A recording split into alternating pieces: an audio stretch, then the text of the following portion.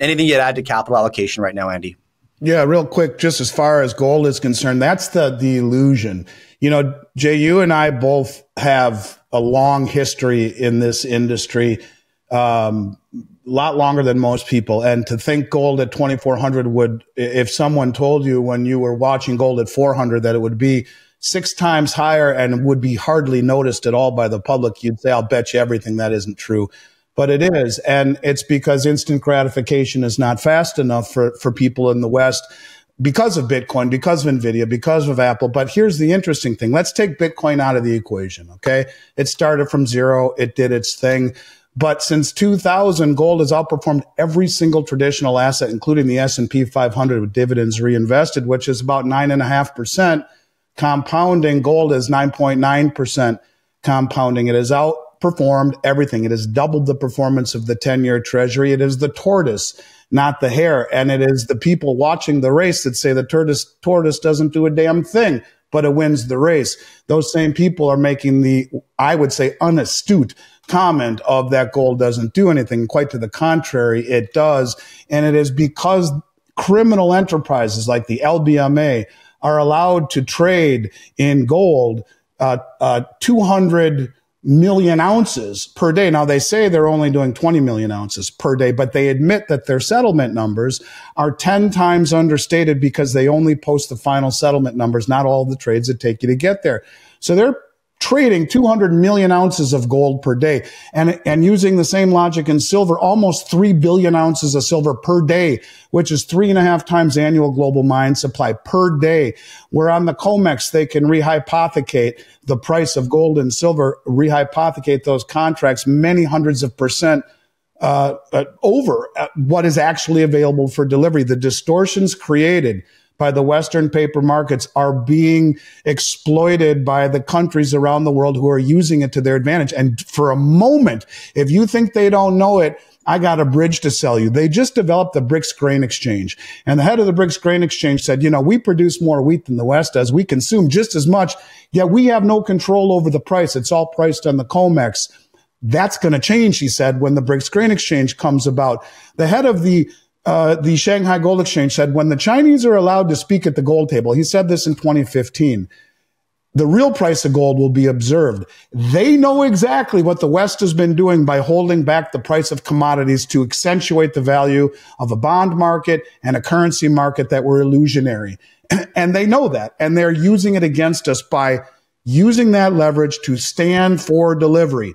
Real quick break here, guys. If you are a mining investor, you are without question familiar with the Golden Triangle region in British Columbia. This is one of the most prolific mining regions in the world due to its vast deposits of gold, silver, and copper. Now, for the last 4 years, Dolly Varden Silver has been busy expanding their high-grade silver deposit in the Triangle, and they are backed by some of the smartest investors in the silver business, including the legendary Eric Sprott, Hecla Mining, US Global Investors, Fidelity, Delbrook Capital, Sprott Resource Corp, and more.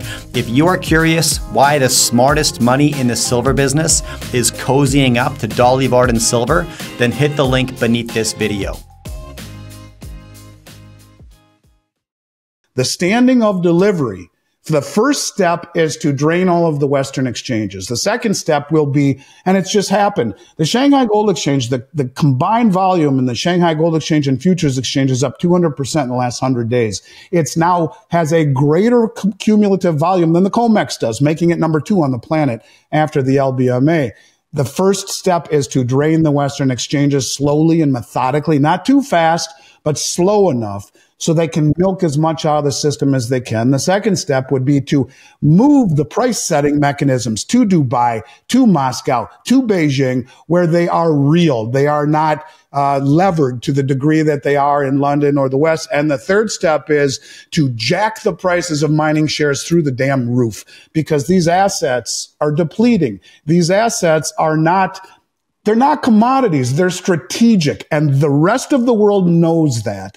And they are accumulating what is strategic assets. If you believe Zoltan Pozsar, as I do, that Bretton Woods won when we took over for the pound sterling.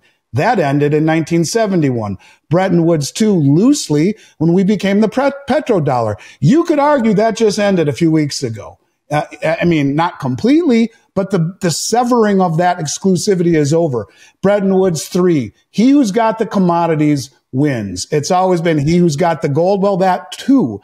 But like the Chinese buying the London Metals Exchange, all the base metals, warehousing now, or building warehouses to warehouse those base metals in China that are traded in London, striking deals all around the world with their Belt Road and the BRICS in resource-rich, underdeveloped countries. They know where we're going, and they're playing us. They are using the idiocy of the U.S. and the Canadian governments that suppress the hell out of the price of gold, the Western governments and the U.K., to maintain this illusion of Western prosperity. They're using it against us.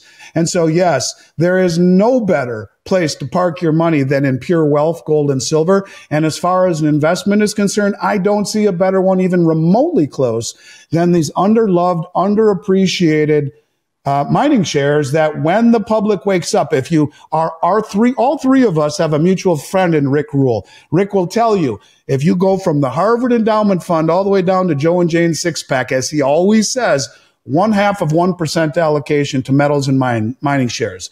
Make that 5% or 10%. You're talking a 5 or a 10 or a 20-fold increase in demand. You'll make more money in an allocation of mining shares than you ever dreamed of making in NVIDIA or in Bitcoin or any of these things, because the world is moving to a new system, one that has lost trust and confidence in the fiat experiment. And we are moving to a system, as Zoltan Pozar says, Bretton Woods 3, one based on commodities and transparency, a la blockchain. Blockchain and commodities. And what better place to do it than after you have your physical allocation to buy quality mining shares and listen to guys like, all the great guys at Rick's show, or Shawn here, who's telling you how important owning mining shares really is. And it's true, because the world is shifting that way. And yet the people in the West, they're asleep at the switch.